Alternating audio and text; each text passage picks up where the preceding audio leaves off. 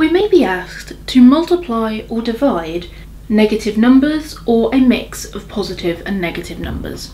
So we have two questions here, one asking us to multiply using negatives, one asking us to divide using negatives. And actually what we do is we use the same rules as we have for pluses and minuses. We just use them in a slightly different way.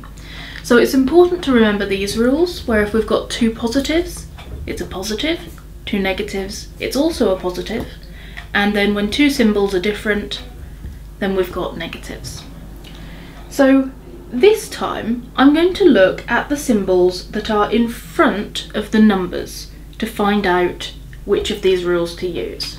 So what I mean by that is you can clearly see for -5, my symbol is a negative symbol, it's a minus symbol.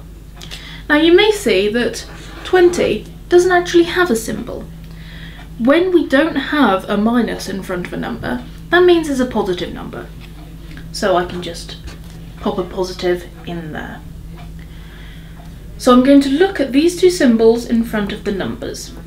So I've got a positive there and a negative there. So a positive and a negative means I will have a negative.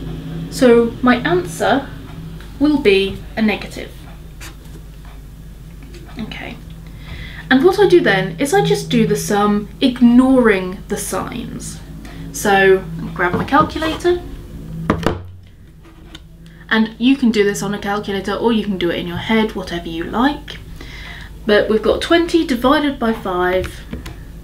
And so I'm not putting in the symbols because I've already decided what my symbol's going to be for my answer.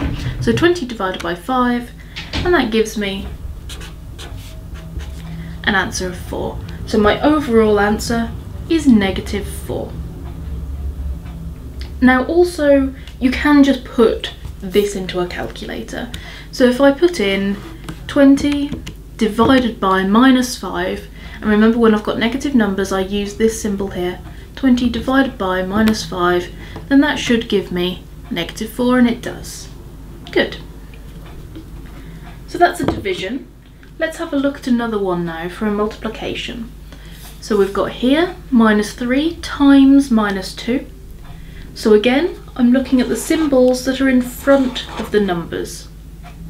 I've got two minuses here. Two minuses make a plus. Therefore, my final answer will be positive. It'll be a positive number. And now I can just ignore those symbols and do the sum with the numbers. So 3 times 2 is 6. And so my answer will be +6, or we usually just write that as 6. And again, I could pop that into a calculator, so let's have a look at what we get. So -3 multiplied by -2. And again, that gives us +6. You can tell because there's no minus in front of that 6.